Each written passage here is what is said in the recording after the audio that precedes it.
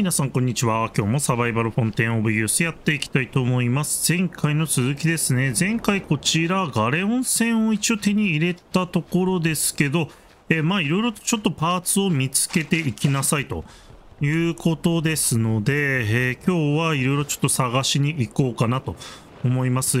こちらの方の初期マップの方の沈没船はとりあえず拾いましたので、こちらですね。次、どうなんだろうな。全リージョンで、あるんですけど、サンタマリア号とかもあるのかな。でも、そこまでないよな。沈没船だとここですね。ということで、こちらに行くか。ピューマ地域の方行ってみましょう。さあ、とりあえず久しぶりのピューマ地域ですね。しばらくはまっすぐですので、このまま船乗っていきましょうか。で、今回も、前回は宝箱引き上げたら砲弾でしたね。ということで、キャノン砲とかがあるのかわかりませんが、これらを拾ってって、多分この船をどんどん強化していくというような感じだと思います。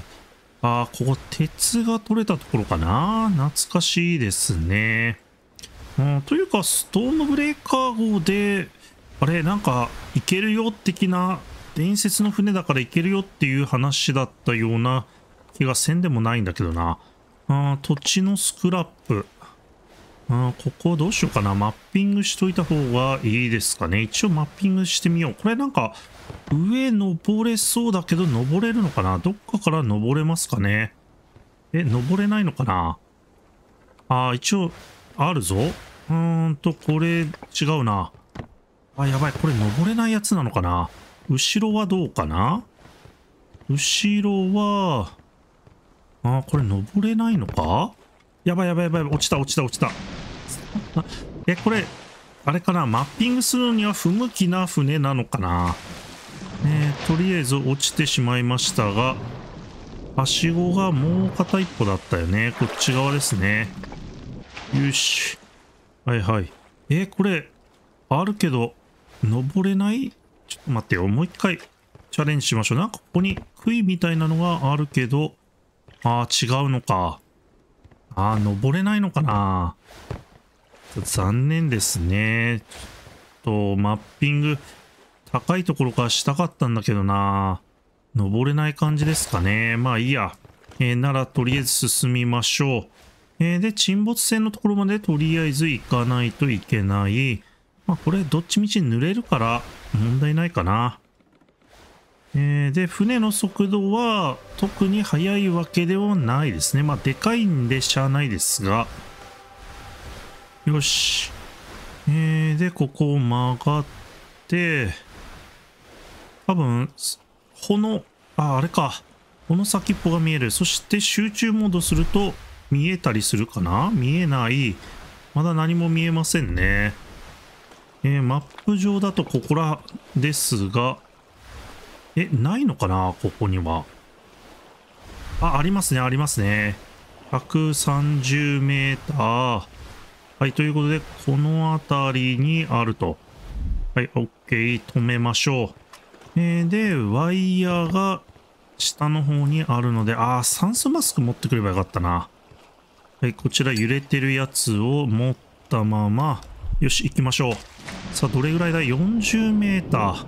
そこまで深くはないので、よし、これ、ちょっと待って。かからなかった？ひょっとしてかからなかったのかな？ちょっと早く押しすぎましたかね。よし。待ったな。しっかりと合わせてかける。よし、これで OK。さあ、引き上げていきましょう。よし。さあ、これで、とりあえず引き上げて何が出るかですね。はい、こちらの方引き上げていきます。さあ、あとどれぐらいかとかも全然わかりませんので、とりあえず引き上がるまでは、ひたすら待つしかありませんね。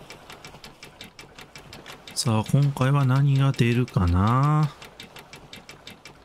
40メーターぐらいだったんで、もうそろそろのような気がする。来た。さあ、開けてみましょう。あれこれ砲弾しかないけどな。砲弾しか、あ、なんか追加。海軍のコート。ゲットしましたよ。海軍のコート。わあ、すごいぞ。ほとんど守れるよということで、アーマーユニットが15つくよと。今の銅板のやつは12なので、こっちの方がすごい優秀ですね。ああ、すごいすごい。全部 100% 守れるのか。はいはいはいはい。負傷の率とかは、こちらの銅板の方が強いけど、まあその他は結構優秀ですね。ということで、まあこれは片付けておきましょう。で、砲弾がさらにもらえたんですけど、これはいらないので、ドーン。預けておきましょう。よし、このリージョンはこんなもんかな。ということで、確か前回のところ、初期のマップでは革のベルトがもらえたので、ひょっとしたら装備がいろいろともらえるのかもしれないですね。ピューマリージョン、ここもありますね。これどっちから行こうかな。あ、これ下の方にあれだ。イカダを止めて、上の方に止めてたいい船は回収したんだ。ということで、ワニの島から行きます。さあ、濡れたままちょっと寝てしまったら風邪気味になってしまいましたね。さらに雨が降っているので少し見づらいですが、まあ、このまま行きましょうか。現在がワニのリージョン。こっから上の方、あ、このままでいいのか。まっすぐ進む感じですね。待って、どうなってる？鳩場は出てるので OK。さあ、ちょっと船からこちらの方に行きましょう。あれですね。この先っぽが見えてますので、このまま進んでいきましょうか。ちなみにこれ、キャノン砲はなんか岩を砕くようだよと言ってましたけど、何の岩を砕くんだろう。さあ、とりあえずこちらの方で、もうすぐ着きますね。沈没船、こちらで OK ですね。沈没したガレオンだからこいつだけでよかったのかな。前のやつなんか沈没船ガレオンって書いてありましたっけ？ちょっとやばい、見てなかった。今見たらここはガレオンって書いてありましたので、おそらくこれを拾わないといけない。集中モードまだ反応しない。さあどうだろう。ああやばい、なんか嘘だ。こんなにいっぱいある。まだ出てきた。めちゃくちゃいっぱいあるぞ。こんだけ取りに行かないといけないってことですよね。ああ、やばい。なんか変なのいるし。どうしよう、これ。まあいいや、とりあえず適当に取っていきましょうか。しまった。酸素ボンベやっぱ必要かな。はい、もう一回ちょっと見ていきましょうか。この下の44メートルにとりあえずあると。はい、潜っていきます。あれか。あ、大砲あるじゃん。はい、これを引き上げよう。さあ、まず一番最初に大砲ありましたね。ということで、大砲をゲットしよう。ただこれ大砲のパーツだけかもしれないから、何が出てくるかはちょっとわかりませんね。でも、やっぱこんだけあるとは、この破片を全部集めろというような感じだと思います。はい。とりあえず巻こう。で、これで OK。はい、来ましたね。これは何？大砲の口だから、これはやっぱり、あれか。設置はできる？アイテムが必要だ。あ、だから組み立てるタイプですね。でも自分の方は持っていなくて、イベントアイテムになるのかな？さあ、もういいや、次々拾っていきましょうか、とりあえず。右の方変わりましたね。箱舟で巻き上げ機を使い、大砲の部品を引き上げる。4つあるみたいです。4つどころじゃないぐらい、なんか、いっぱい印はついてるけどな。よいしょ。はい、これも引き上げていこう。クラゲさんがいますので、クラゲさんだけ気をつけていきましょうか。やばい。全然見えない。あった。ちょっともう暗ってわかりませんよね。よし。はい、とりあえず2つ目の部品いきましょう。よし、次々行こう。さあ、巻き上げ機でどんどん巻いていきます。ちょっと食べ物が怪しいかな。少し食べ物食べていきましょうか。お、ちょっと揺れで止まってしまったのか。いや、全然見えないな。雨がひどい。さあ、とりあえず秋田今日。はい、これ大砲の部品来ましたね。で、80メーターか。ちょっと進んでからにしよう。でも、まだめちゃくちゃいっぱいあるんですよね。はいはい、40メーター。こんなもんか。こんなもんでもう一個引き上げましょう。で、ちょっと食べ物を1個食べよう。干し肉食べる。ワイヤー。よし。どこだ？あった。あれだ。はいはいはいはい。大砲のやつですね。危ない危ない危ない危ない。クラゲが。よし。さあ、これで3つ目。引き上げていきましょう。さあ、こちらの方で3つ目。あと1個は、残るところにあるのかな？ 3か4ぐらいまだあった気がするな。さあ、とりあえずこれを引き上げていく。こっちの方が見やすい。あ、来たかな？はい、来ましたね。大砲の発射機構。で、これで奥の140メーターぐらいのところか、残りは。ただ、はい、舵を取りましょう。小回りが効かないからな。場所的には真後ろ。さあ、225。沈没している船の左側から行くか。さあ、あとは、2つはありますね。2つか。やばいやばいやばい。しかも乗り上げた。ここから行けなかったぞ。はいはいはいはい。乗り上げた。100メーター。80か。まあ、ここからもう行っちゃうかな。とりあえず、後ろを向けてと。よし、ここでもう行っちゃいましょうか。60メーターぐらいならなんとかなるでしょう。はい、ということで、フック取ってひたすら向かう。あと2つですね。もうちょっとあったかと思ったけど。やばいやばいやばい。外した。めんどくさいな。よし。はい、ワイヤー。フックもらう。よし。で、宝箱なんですね。1個は砲弾なのかもしれない。よし。あ、危なかった。あと 2% って出てたから、2% か2メーターか分かりませんが、なんか出てたので、ワイヤーの長さ、もう決まってるんですね。危なかったぞ。さあ、とりあえずこれで大砲の方は全部引き上げですね。さあ、雨も止んだかな？曇りになったと。よし、来い。さあ、今回はちょっと長いかな。60メーター近くありましたからね。しっかり巻いていきましょう。そして、もう一個宝箱を取ってくると。まあ、先にちょっと大砲設置か。さあ、もうそろそろかな。来た。これが台車と。よし、来た。さあ、これで大砲を組み立てましょうと。はい、いうことで、アイテムを乗せていくだけ。よし、来た。ビミニベルトということで、薬莢がないよと。これなんだろうな。これでなんか水平とかなるほどね。そういうやつを見ていくのか。はいはい。ということで、これはキャンセル。キャンセルができない。これどうすればいいんだろう。弾薬を詰める弾薬がないよと、いうことです。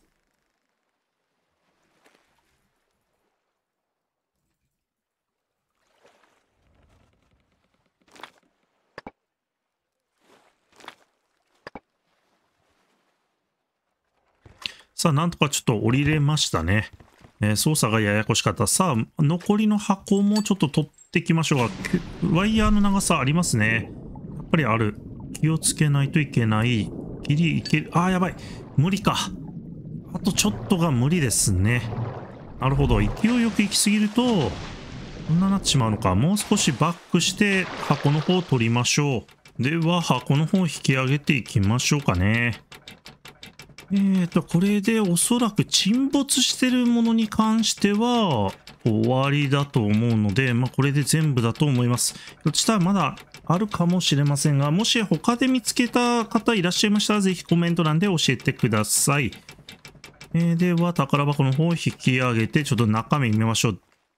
また、いつも通りと砲弾なんですけどね。弾薬箱ということで、砲弾プラス10。あ、来た。射撃創薬かななんかも来ましたね。で、こちらの方が、全部持っていけばいいか。砲弾とかを隣、やばい、無理か。隣の方に箱がありましたので、こちらの箱に入れておくと、おそらく撃ちやすいのかなと。はい、こちらですね。ということで、これ砲弾だけで60キロか。めちゃくちゃ重いな。で、さらに火薬があると。これを取っていくと。はいはい。これで OK。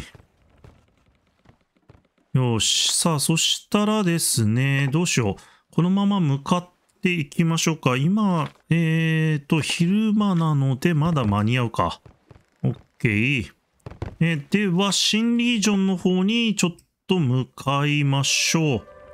こちらですね。リージョンの方は新しいリージョンと。やっぱこれ箱舟でもストームブレーカーでもどちらでもいけるということですね。前回のお話ではこの伝説のストームブレーカー号で、原住民は行ったんだよというようなお話があったので、これでも行けましたね。では、新リージョン向かっていきます。さあ、来ましたね。ここは新リージョンみたいですね。ビニメルトを公開すると、岩のアーチを見つける。岩のアーチ。ちょっと待ってよ。岩のアーチなんか2つ見つかってるんだけどな。はいはい。ちょっとまっすぐ行きましょう。なんか光ってるところは2つありますね。岩のアーチ。これがぶっ壊せるのかな？ちょっと撃ってみるか。はい。真っ暗で全く見えませんが、多分見てる方も全くわからないと思うんですけど、撃ってみようかと思います。で、間違えた。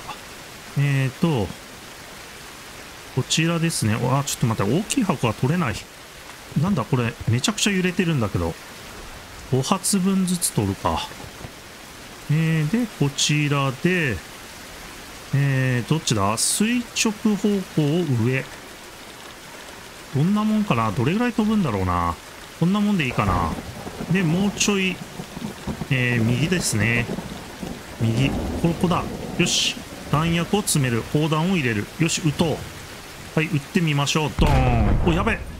めちゃくちゃ飛んだ。めちゃくちゃ飛んだ。やばい。違った。こんなに飛ぶんだ。よし、ちょっと下だな。おー、やばい。今、着弾したみたいですね。一番低い状態でちょっと撃ってみましょうか。ほら、撃つ。ドーン。当たったけど、効かない。これ何のためなんだろう。わからないけど、まあいいや。とりあえず、岩がこれで壊せるのかと思いましたが、全く壊れませんでしたね。ということで、このまま進んでいきましょう。で、岩のアーチを見つけろというんですけど、ここですね。なんか、門は開けない。門は開けない。あれかな？じゃあ。門はあれかな？ストームブレーカーで来ないといけないのかな？はい。ということで、ちょっと、かなり揺れてるので見づらいですが、こちらの方にから行きましょうか。すごいね。これ2つ船によって進入経路が違うということになってるのかな？これ岩のアーチですよね、きっと。で、やばい。ぶつかってるね。これいけるのかな？はい、間を縫っていく。やばい、すげえ流されるな。はいはい。すごい流されて、操縦はかなり難しいですね。で、来たよ。はい。岩の船で岩のアーチの下をくぐる。1列目の、なんだ、火成岩を3つ破壊する。1列目の火成岩。あれか。火山みたいになってるやつかな。とりあえずくぐる。で、ここだ。ここで、砲弾を撃つのか。そういうことですね。5発持ってるので、あと3発あるはずだ。どっちだ？まず、上かな。結構まっすぐ飛びましたよね。このままでもなんか当たりそうな気もするけど、もうちょい右に。どうかな？左かな？これでちょっと一発撃ってみるか。さあ、撃つ。今だ。ドーン。当たったか？ああ、もうちょい上だな。上ですね。よし、こんなもんでどうだろう。はいはい。弾丸は30発ぐらいあったはずなので、左。もうちょい左。よし、今だ。撃て。あ、やばい、ずれた。やばい、この高さが高い。いや、意外と難しいね。はい、もう一回撃ちましょう。船流されてるのかな？やばいね。向きがちょっとやばい。こんなもんかな？今度は右。よし、今だ。ドーン。どうだろう。あー、嘘だ。ちょっとが足りませんでしたね。これ、立つと箱が一緒だ。さあ、もう全部ちょっと弾持ってみましょう。で、あとはとりあえず、まあ、適当にちょっと撃ってみよう。ドーン。あー、惜しいな。下だな。下狙って、これ全部外したらどうするんだろう。とりあえず、お、いった。あー、嘘だろ。ポットが。今だ。一番上の時に撃ったよ。おし、来た。さあ、もうちょい右を狙って、次真ん中行きましょう。なんかこれ、弾ぶつけて番号を落とすやつみたいだな。で、一番上に来た時、ドーン。高すぎるかな？あー、いいね、当たった。はいはい、右にしてと。さあ、ここも一番上に来た時に撃ちましょうか。いや、低いね。一番上、ドーン。どうだろう。おーし、来た。よーし、来たよ。ただ、やばいぞ。次のやつが来た。次のやつが来ちゃったよ。では進みましょうか。2列目の方の3つのやつを破壊してください。ちょっと待って、マップ上ではどこなんだろう。ここか。やばいね。あと何個あるんだ？まさかのこんな射的的な要素があるとは。はい、こんなもんかな？ここなら当たるかな？はいはいはいはい。よかった。弾いっぱい拾っといてよかったぞ。そして、持っててももう今動けますね。あと20発。何個あるのか分かりませんが、とりあえず、やっていこう。よいしょ、ドーン。こんだけ近けりゃいけるでしょう。高さとかは必要ない。もうちょいかな。一番左を狙います。で、上を向いた時に言うと、よし、今だ。よし。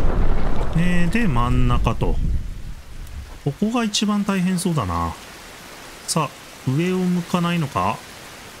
上向いたけど足りないね。ということで、自分で上を向ける。よし、今だ。ドーン。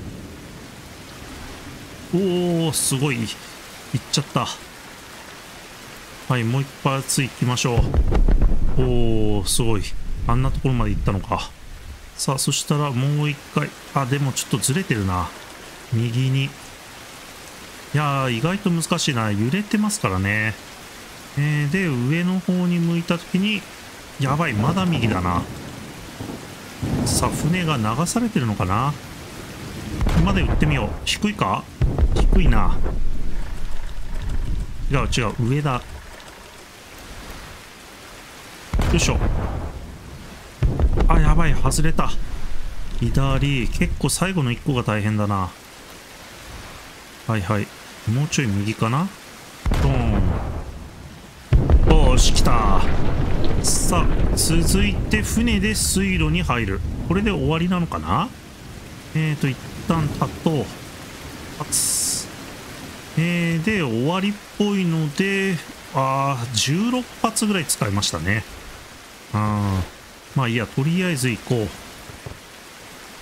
さあ、こちらで入っていきましょう。水路に行くと。全然前見えないけどな。さあ、入っていきます。やばい、まだあるのか。さあ、3列目の方を破壊してくださいよと。マジか、まだあるのか。さあ、ではもう一回ですね。ちなみにマップ上では、これ最後っぽいな。これで最後っぽいから、しっかりと狙おう。よし。いやー、めちゃくちゃ揺れてるな。これは、右から行きましょうか。はい、弾撃つ。あと撃つだけ。このまま行ってみよう。高すぎる。高すぎる。一番上にちゃんと来た時に撃とう。それで高さを調節しましょうか。もうちょい右。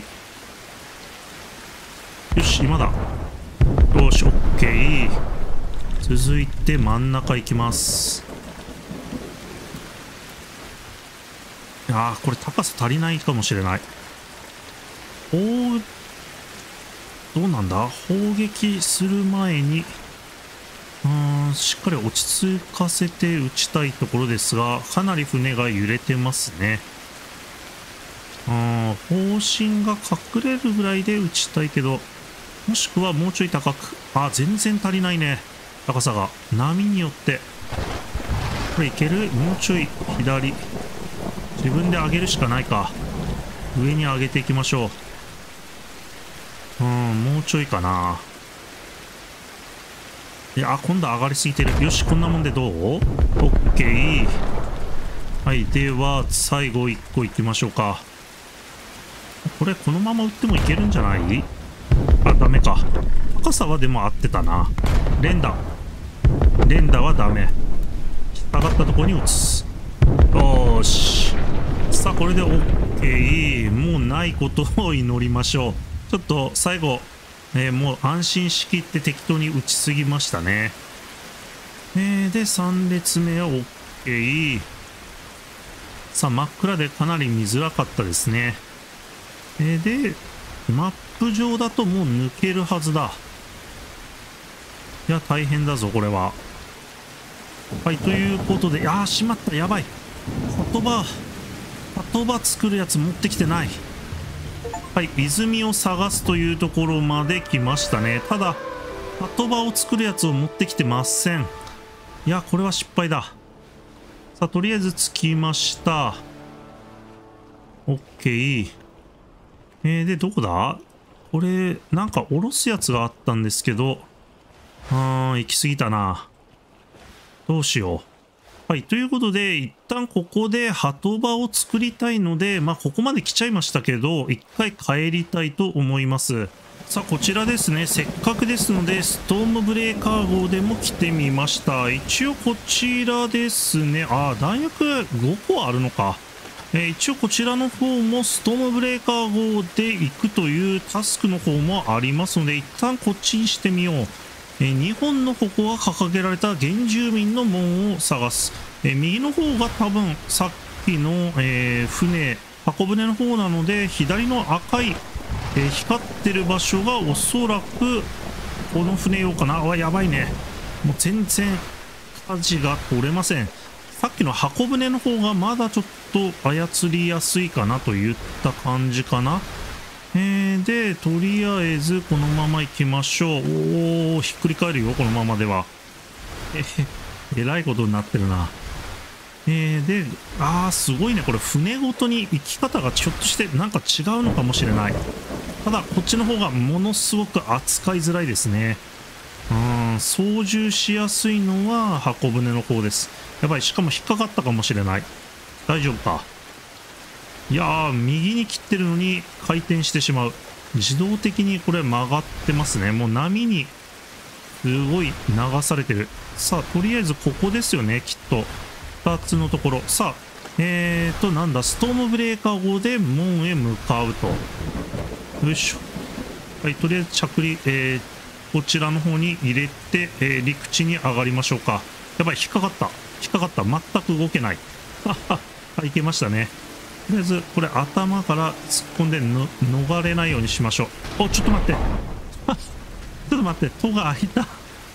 降りようとしたら、勝手に戸が開きましたね。まあいいや。これで、次は船で水路を通り抜ける。いや、これきついきつい。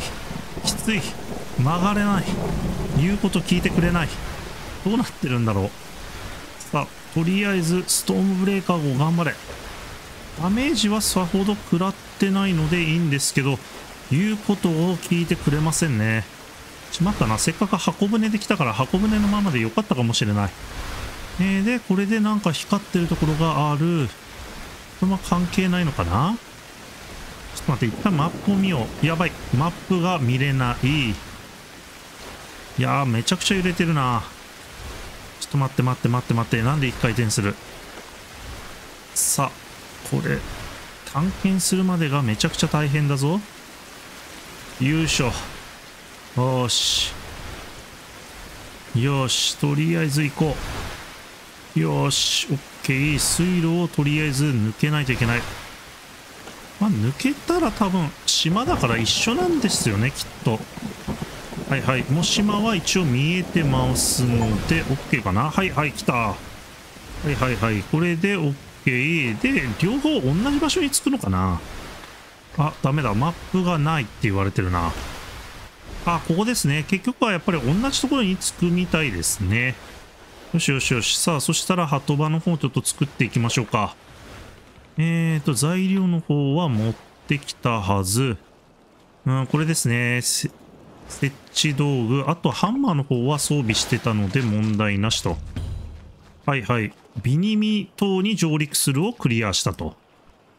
よし、ここにしよう。ということで、これでいけるかな。問題は、でっかい船もここに止めれるかどうかですね。あとは、3つ使うだけ。これどうしようかな。何個持ってた？結構持ってましたよね。3つ、5個か。2つは使える。ちょっと1個だけ台を作っていきたいけど、土台はどこですかね。これか。特殊な土台。あ、やばい。石がない。ということで、もう鳩場の方を作ってしまいましょう。ちょっと残念ですね。本当はもうちょっと先に伸ばしてからやりたかったんですけど、まあいいや、こんなもんでとりあえず作っておこう。で、OK。G で消す。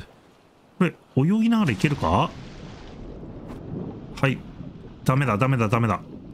いけない。いやー、これ失敗したか？ひょっとして。行こう。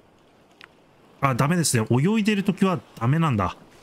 はい、ということで、これはちょっと無理っぽいので変更します。さあ、ギリギリのところで一応作れましたので、これで OK。すっかり夜になってしまいましたね。ということで、一旦こいつを入れておこう。さあ、ストームブレーカーでもどちらでもよかった感じかな。待って、なんでこれ逆を向くんだ？よし。さあ、残るタスクは、ちょっとタスクを変えよう。泉を探す、こちらにしておきましょう。サブじゃないやつにつけておきます。さあ、これで鳩場から、鳩場に入りたいのにな。よし、鳩場来ましたね。鳩場に止めておきましょう。で、今、スタミナの方がちょっとありませんので、寝ましょうか。寝るときに、火をつけないと、体が濡れてますので、少し乾かしてから寝たいと思います。